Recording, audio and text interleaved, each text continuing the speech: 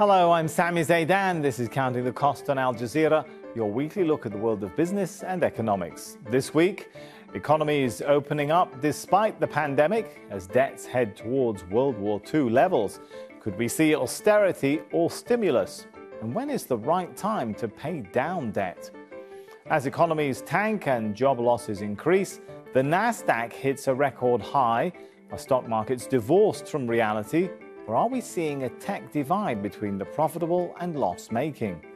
And the pandemic has been particularly devastating for indigenous people across Latin America. We look at how they're fighting back.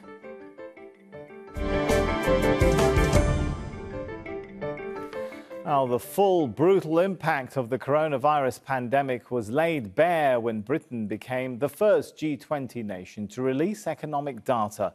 In the first full month of the lockdown, the economy tanked a staggering 20% in April. Britain is heading towards the worst recession in 300 years. The consequences for economies and jobs could have been worse without rich nations spending trillions of dollars to limit the damage. In Britain, the government is expected to spend $60 billion from March to October on paying 80% of salaries of furloughed workers. The scheme is currently supporting 8.7 million jobs, or a third of all working people. India announced a $266 billion stimulus. Most of it, though, was geared towards the financial sector. There's little support for the 120 million people who've lost their jobs. And in the United States, up to $3 trillion has been spent on various programs. That includes checks for each adult worth $1,200. Well, that's likely to push the debt to GDP ratio to 107% by 2025. That's more than the debt it held after World War II. The big question is, how do we begin to pay down these huge debts? Leaders of some of the poorest parts of the UK are concerned they won't cope if the government reintroduces austerity cuts after the lockdown. Laurence has more from Middlesbrough in northeastern England. What will things be like when it's all over? For rich places, maybe not so bad, but poor communities have a right to be worried. The post-industrial landscape of Teesside in northeastern England tells a story of joblessness, poor life chances and, during the virus, a high mortality rate. If the British government tries to pay off its huge debt through austerity, then they can't begin to imagine how much worse things will get. It's almost too difficult to comprehend how we would go about doing that, because I think we're at as low as we can get in terms of the cuts that we've made. I can't even start to think about how we would make more cuts. First-hand experiences of all this show a town already on the edge. Binny delivers vital supplies to 17 people with underlying health conditions and therefore most at risk. In this tiny house of 4 asylum seekers, including an elderly woman from Sierra Leone who has diabetes. Given the things Binny has seen, any more cuts to services would be catastrophic.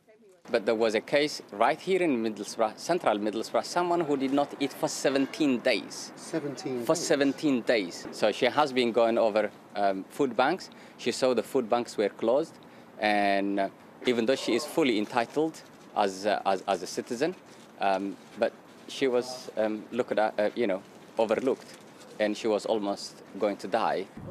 Disease thrives in poverty. The economic response to the healthcare crisis will make or break places like this. Just before all this started, the new British government swept to power on a promise of what it called levelling up, ploughing money into the forgotten English northern towns. But not only has COVID-19 put all of that on ice, it's also led to a new enormous national debt, a debt which towns like Middlesbrough are in no position whatsoever to help pay back. The story here could be that of any poor town in any country which has taken on massive debt.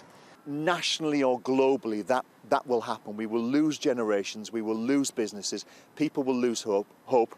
The health and social implications will be colossal. It isn't an option.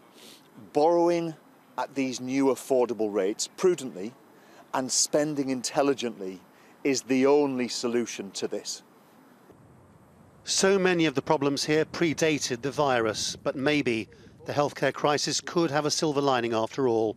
Better jobs, stronger communities surely mean healthier people. Laurence Lee, Al Jazeera, Middlesbrough.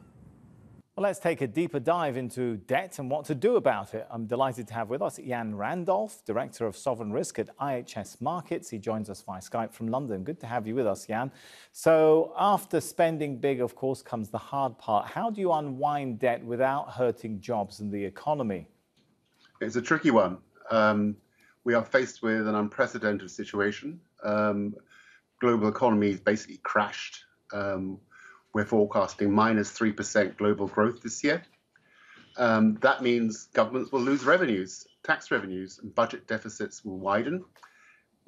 And we will see debt levels as a ratio to GDP, that's public debt to GDP, top 120%. That's never happened before, except since the Second World War. That's for advanced economies. For developing economies, it'll be just under 40% to just over 60%. There's a huge increase in debt in order to finance those deficits that have widened, and it will leave a lingering burden. The key question is, how will governments service this debt? Will it become a problem? Will it create crises? Will it undermine growth in years to come? Those are the big questions. Well, how do you think that governments then will unwind? I don't want to make you look into your crystal ball, but what are the options out there? Well, so far, governments have been able to borrow new money from their own central banks. That's quantitative easing. And it's not just in the developed world. Developing countries are also engaging in their own quantitative easing, where they borrow from their own central banks. That assumes, of course, that there is domestic savings and they can borrow in their own currency. So can they go on endlessly borrowing from central banks? Well, it could go on. It depends how it's managed. That's the risk profile here. To the extent that governments can borrow very long term at very low interest rates, that basically spreads the burden over many, many years, even decades. That will tend to make it easier for them to debt service. They need to lock into these very low interest rates and lengthen the maturity, the average maturity of their debt. The more they can do that, the more they can spread the burden over many, many years. But it's not a free lunch. Debt will increase and it will have to be paid back one way or another. And it will begin to undermine growth in years to come. So it's not a free lunch, but they can manage it if they manage it sensibly. The other key question is investors, the commercial world as well as the central banks.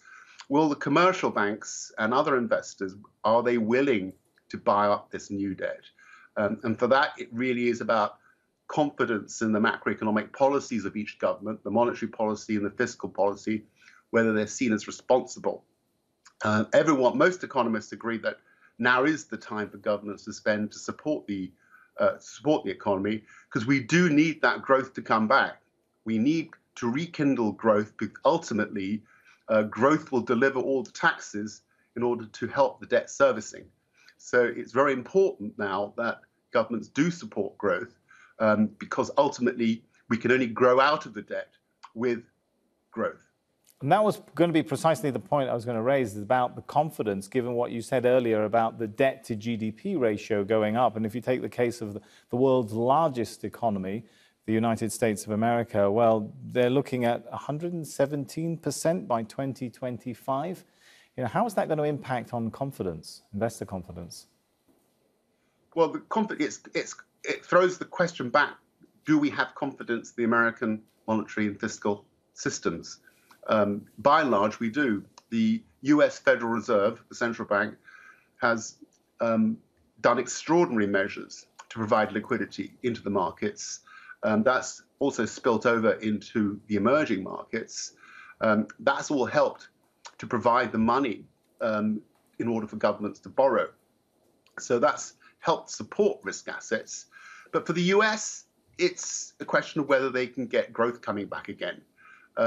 When we reflect back on the end of the Second World War, which is where we are at similar levels in terms of debt ratios, just over 120% on average, a little less for some countries, a little bit more for others like Italy, in the 50s and 60s and 70s, the debt ratios came down, but what helped there was, of course, growth recoveries after the Second World War. That was very important in bringing those debt ratios down. We hope for a similar scenario this time round, where we can rekindle growth to help bring back down those debt ratios. Also, what happened in the 60s and 70s, we had inflation. And inflation also helped a lot in terms of bringing those debt levels down. But inflation is one of the key things that investors will look at because they will be put off. They will lose credibility in the eyes of investors if governments start stoking inflation. Advocates, I want you to look at it from the perspective of advocates for the modern monetary theory who say we can go on spending unlimited amounts of money. Do they have a point? Well, it depends who you ask, which monetarist. If you ask a German monetarist, typically those that inhabit the Bundesbank and similar central banks, they would be horrified at the idea of governments borrowing directly from their central bank, because their experience in the 1930s was that this led to runaway inflation, which decimated savings, and you had the polarization of politics, which ended up in the Second World War. So they would be horrified at the idea that governments could borrow indefinitely from their central bank. It would create problems if it led to inflation. All right, thanks so much. Jan Randolph there. Thank you. New US sanctions against the Syrian government have gone into effect. They target any person or entity who does business with those close to President Bashar al-Assad. The Caesar Act, as it's known, is aimed at increasing the economic isolation of Assad's regime. It also affects countries seeking to do business with Syria's government. The sanctions are expected to derail the regime's post-war recovery plans. Al Jazeera's Zaina Khuda reports from Beirut. We should warn viewers you may find some of the images to be disturbing. They're known as Caesar's photographs, named after a military defector who documented torture and killings in Syrian government jails. His testimonies to the U.S. Congress was part of a campaign to hold the regime responsible for what have been described as war crimes. It led to the passing and now the implementation of a bill in the U.S., the so-called Caesar Act. Any country in the world, if there's a company, individual, entity that's providing technology, financial support, military support to the Assad regime, are all liable for sanctions under the Caesar bill. These sanctions go further than existing ones. They're aimed at preventing international engagement with Bashar al-Assad's government. Partnering or fighting on its side will also be punishable. The Syrian government calls the legislation economic terrorism, but proponents of the law point to exemptions that minimize any impact on civilians. The Syrian government is allowed to buy medicines if they want, but they don't want to spend the foreign currency on that. They want to fund their war machine. They want to fund the militias. Human rights groups have accused the Syrian government of using aid to fund its atrocities, benefit those loyal to it, and punish opponents by confiscating their properties. Plans to move to a post-war phase in Syria will now be difficult. This law is different, it's more comprehensive. So you'll have basically a halt on all the official reconstruction in Syria moving forward. And this will definitely have an impact on the regime.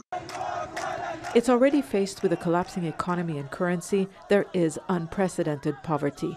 Some say Assad hasn't been this vulnerable at any time during the 9-year war. It kind of shuts the door fully closed in terms of there being any light at the end of the tunnel for the Syrian regime. So I think politically and diplomatically that will have an impact. But it adds on to the already terrible effect of the Syrian economic crisis. Assad has faced pressure in the past but has never agreed to making political concessions. He's since declared victory in the war in Syria, and while he may have won militarily, winning the peace may prove harder. The new legislation means the fight for Damascus as the seat of Assad's power and legitimacy has still to be fought. Zaina Khuda, Al Jazeera, Beirut. The tech-heavy Nasdaq hit a record high earlier this month, turning around a 40% deficit on the year. It wasn't alone. Markets have staged a remarkable recovery, totally detached from the economic reality of the pandemic. A large factor in the rise has been so-called retail or non-professional investors. They've taken to speculating or gambling because many sports events have been struck off. Still, the big winners during the pandemic are Amazon, Google, Facebook, Apple and Tesla. But not all techs are alike. Some have been going through a rough patch. Some poor bets from SoftBank's $100 billion Vision Fund resulted in a $17.7 billion loss. That was the worst in the company's 39-year history. You may remember Saudi Arabia lent it a huge chunk of money to invest in the likes of WeWorks and Uber. Uber posted a loss of $2.9 billion in the first quarter. That's its biggest loss in 3 quarters. It has since cut 6,700 jobs, closed offices around the world, and plans to sell off some of its businesses. It shouldn't surprise you, it had an 80% drop in the number of people booking rides. Well, joining me now from New York via Skype is Daniel Ives. Daniel is the Managing Director of Equity Research at New York-based Wedbush Securities. Good to have you with us. So what's pushing up the markets to record levels? Is there some sound economic basis for this confidence, or is it just investors looking to speculate? Yeah, if you look, this has really been a tech-led rally with FANG names really leading the way. You know, a lot of it is about what's happening in this COVID environment. It's really accelerated the cloud, cybersecurity, and even on the consumer side, streaming and e-commerce. That's why you continue to see FANG names like Amazon, Apple, Google and Facebook continue to go much higher. In my opinion, tech's going to continue to lead this rally further. And I think investors are looking on the other side, the dark valley, for where stocks should be in terms of 2021 numbers. But I think it's really right now, we'll call it a glass half full view, especially for tech and FANG names. But it sounds like there's at least a little bit of guessing going on. Is there any risk of a bubble being created? Look, right now, I mean, if you look at normalized 2021 numbers, that's what the street's going off of. If you look at the COVID-19 pandemic, the economic abyss that we're seeing right now, if that extends further out, 6, 12, 18 months, then I think you'll see valuations get hit here. So I think right now you're seeing a benefit of the doubt that this is really what we'll call a 3 to 6 month, situation that ultimately gets resolved from an economic perspective in terms of a rebound as the lockdown ends. There definitely could be, a risk off trade here, but I think right now, it continues to kind of be a freight train rolling ahead in terms of tech stocks. And what I would continue to point out, there's a lack of secular growth stories, many of them in tech. That's why you continue to see FANG and work from home names going up and to the right.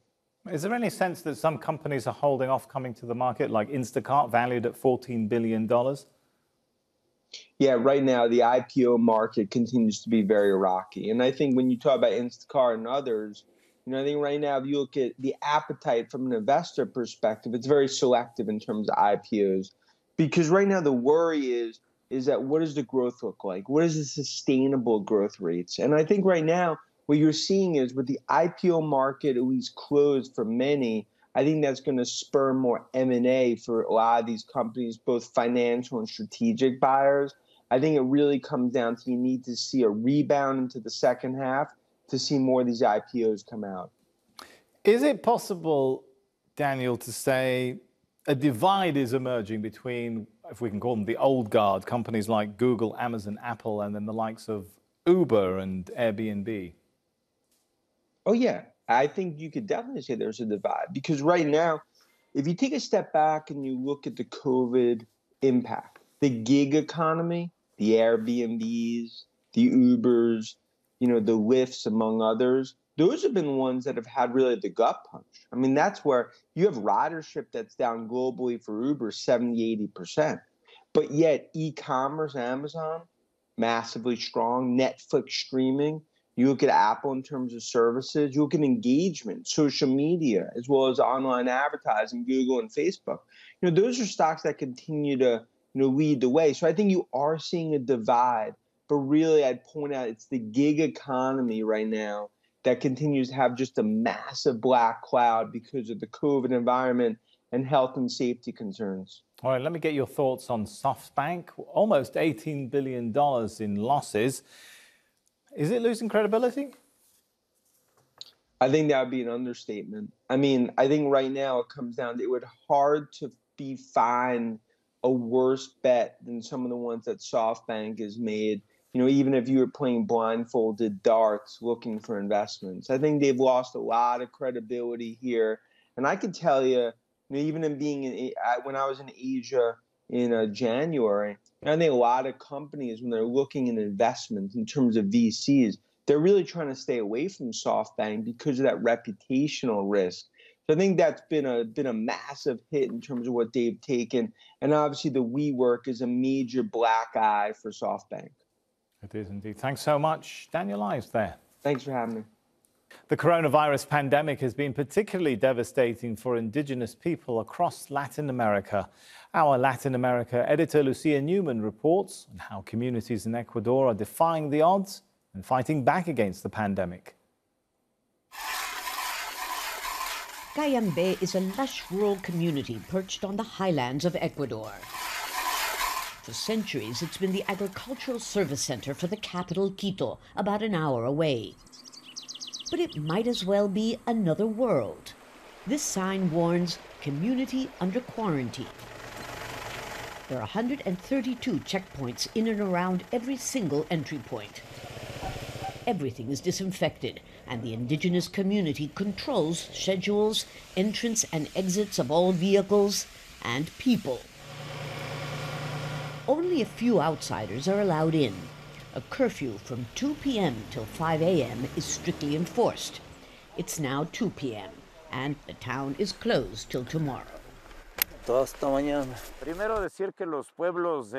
You must understand that the Andean indigenous people have their own philosophy, their own cosmo-vision, language and culture that's applied to our struggle for land, water and self-preservation. We're also applying it now to the pandemic. Those who disobey by breaking curfew or other irresponsible behavior are submitted to indigenous justice. These young men are being punished with 8 to 16 hours of community work. It can include everything from cleaning this plaza to public toilets. It's a moral sanction meant to embarrass them before the community. The police sometimes hands them over to us and we assign the punishment. The results are impressive. In this community of 120,000, there hasn't been a single death from COVID-19. Nothing short of miraculous in the country with the highest death toll per capita in Latin America. Cayambe is nevertheless suffering on account of the pandemic. It's famous for its roses, one of Ecuador's main exports. But with the world economy on lockdown, their roses have been wilting away. In Cayambe, flowers are our main source of income. Around 80% of the population lives from them. So this pandemic has hurt us badly. A few cargo planes are beginning to export their beautiful products again, albeit in small quantities.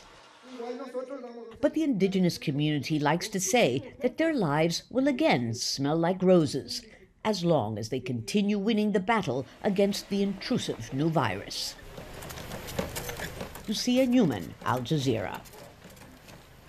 And that's our show for this week. But remember, you can get in touch with us via Twitter. Use the hashtag AJCTC when you do, or drop us an email. countingthecost@aljazeera.net is our address. There's more for you online at aljazeera.com/CTC. That'll take you straight to our page, which has individual reports, links, and entire episodes for you to catch up on. That's it for this edition of Counting the Cost. I'm Sami Zaidan. From the whole team here, thanks for joining us. The news on Al Jazeera is next.